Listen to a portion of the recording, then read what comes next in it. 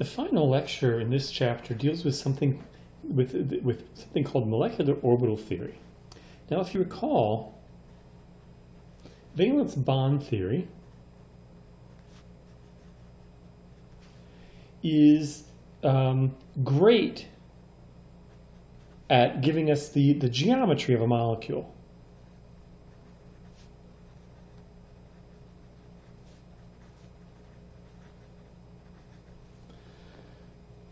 We can predict the shape of most any molecule by using valence bond theory. But it does not always predict magnetic properties of molecules.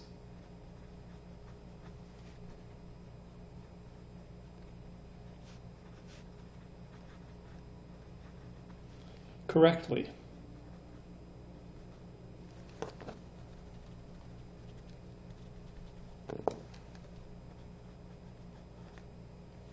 For example, the molecule oxygen and bromine are both oxygen gas, bromine liquid, those are both paramagnetic.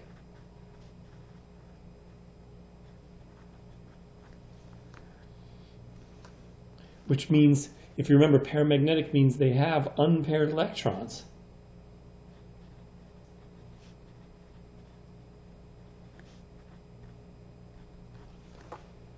Well, how does that happen if we have an even number of electrons in our valence bond theory model?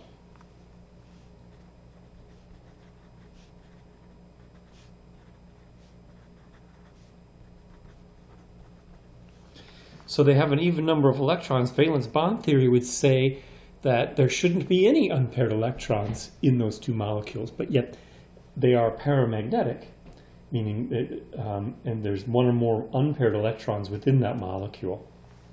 So to be able to predict or refine valence bond theory, we're going to use something called molecular orbital theory. Molecular orbital theory, the electrons are going to be considered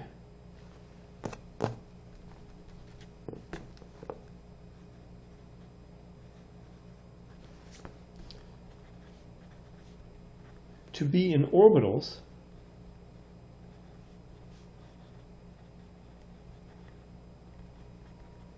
characteristic of the molecule as a whole. As you remember, with valence bond theory, we had hybrid orbitals or atomic orbitals that were overlapping to make bonds. In molecular orbital theory, we're going to make orbitals that are characteristic of the molecule as a whole, rather than having electrons in atomic orbitals like with valence bond theory.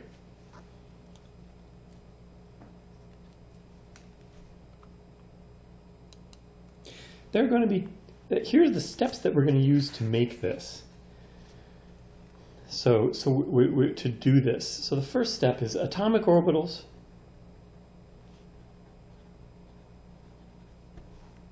are combined to give a new set of molecular orbitals.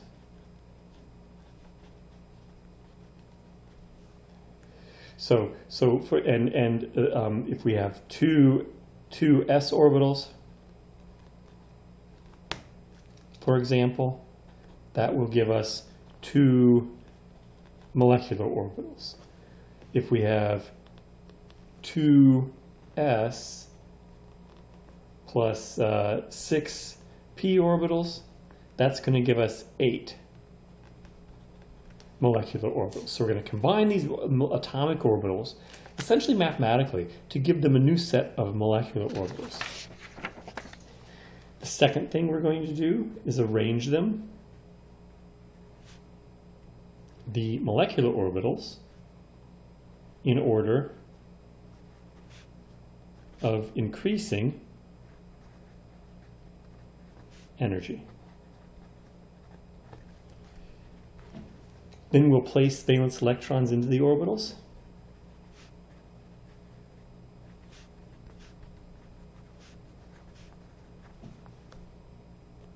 And each molecular orbital can hold 2 electrons, so Pauli exclusion principle applies. Electrons are going to fill molecular orbitals to the lowest energy first.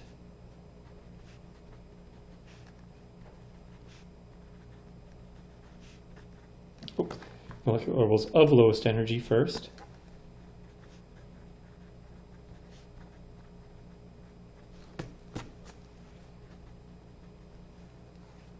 And Hund's rule applies.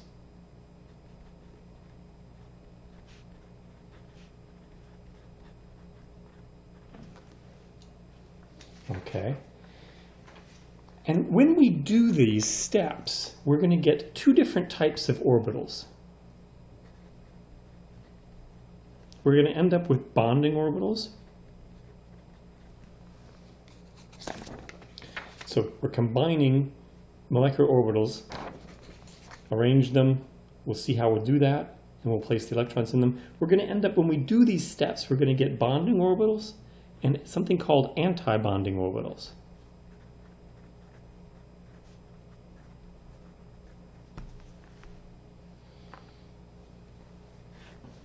Bonding orbitals have an energy lower than that of the atomic orbitals from which they are formed.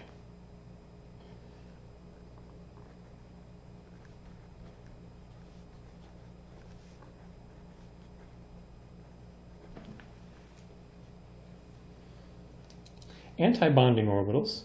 Oh, and with bonding orbitals, the electron density is between the nuclei.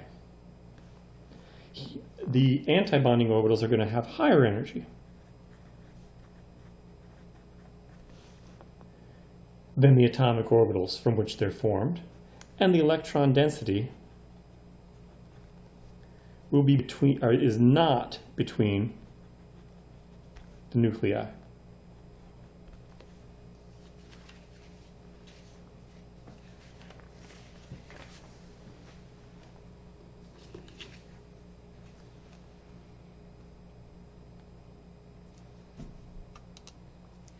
So let's look at what this looks like from a sort of a math perspective. Remember, what we're doing here is we have atomic orbitals we're combining, and so on. So let's think about what it looks like to combine atomic orbitals sort of mathematically. So we have a mathematical function that represents the atomic orbital, and this would be for let's say we're looking at the molecular orbitals for the hydrogen H2 molecule. Okay, so we have 2 hydrogen atoms. The 2 hydrogen atoms each have a 1s, an electron and a 1s orbital, or an s orbital, 1s orbital. We can add these 2 electrons, or add these 2 orbitals mathematically. So we have a function that represents a sphere, 3-dimensional sphere, function that represents a 3-dimensional sphere. We add those together, and we end up with a bonding orbital. So this would be the approximate shape of adding these 2 orbitals together and knowing where the electrons are. So remember, the orbitals are probabilities. We're just adding 2 probabilities to determine where an electron would be around both of those 2 atoms at the same time. We can also subtract one s orbital from another s orbital. And what we end up is with a low electron density region between the 2 atoms. And this is going to be an anti-bonding orbital. Remember, we said we were going to end up with a bonding orbital and anti-bonding orbital. So from a math perspective, this is what it looks like to be able to do this. Now, let's look at this hydrogen atom from a different perspective, a diagram that would look like this. And here what we have is, so we're combining our orbitals to make, we're combining our atomic orbitals to give the new set.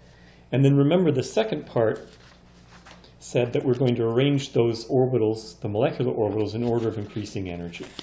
So let's look at this. Okay, so here's a hydrogen atom, and here's another hydrogen atom. We're going to bring those together, mathematically create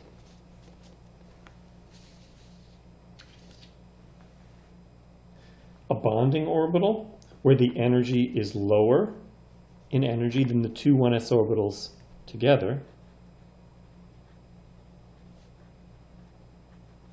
Since that bonding orbital, since its electron density is in the axis of the two atoms, it's a sigma bond that's made. So we're going to call it the sigma 1s orbital, or sigma 1s bonding orbital. So we're going to call it the sigma 1s orbital. That's going to indicate a bonding orbital. We're calling it the 1s orbital because it's made from two 1s orbitals from each of the hydrogen atoms that made the hydrogen molecule. So the hydrogen molecule also has an antibonding orbital. That antibonding orbital is higher in energy.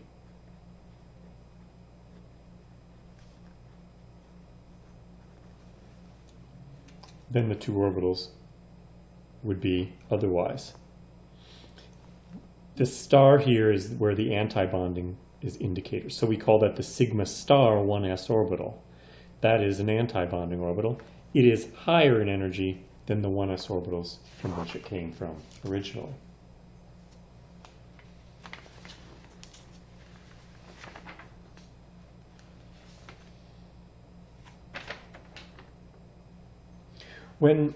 So we can do this sort of thing with lithium atoms and other molecules too.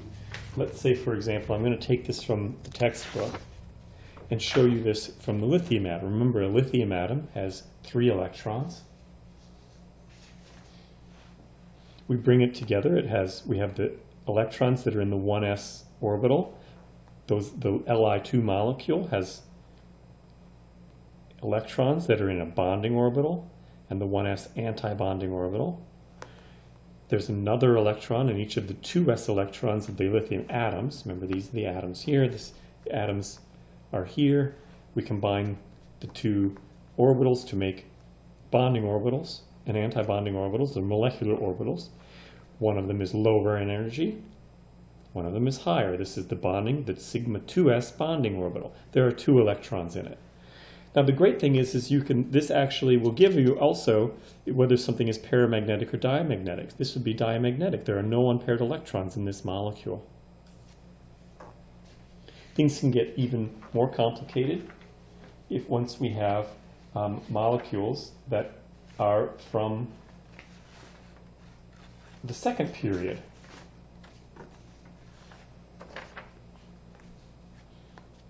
So now we've got molecules that are in the second period of the periodic table. So now we're making molecular orbitals out of 2p orbitals also.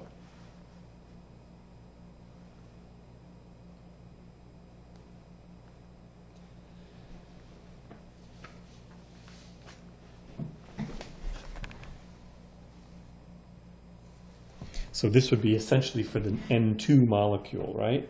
Because we have 1, 2, 3, 4, 5 valence electrons. This would be the nitrogen atom and a nitrogen atom, and then the nitrogen molecule. So what this shows us is this. So similarly, the 1s is way down here, down below where we see the 1s is making those bonding orbitals, the molecular orbitals, and antibonding molecular orbitals. The 2s is here, and then we have the 2p. There's a sigma that's formed from the 2 p orbitals that are directed along the internuclear axis. Remember, the p orbitals are on a Cartesian coordinate system. So essentially we have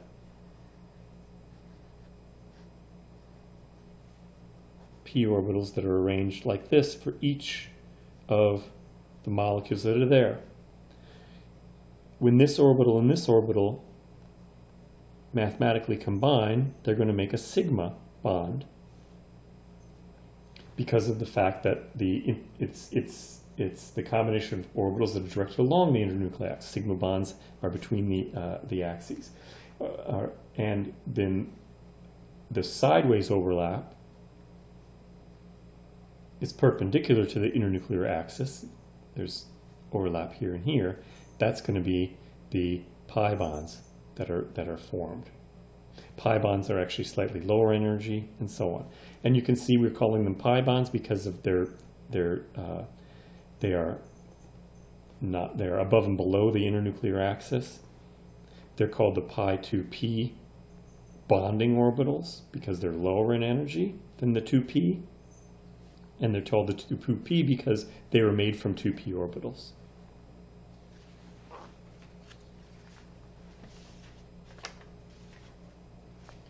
So that's an example of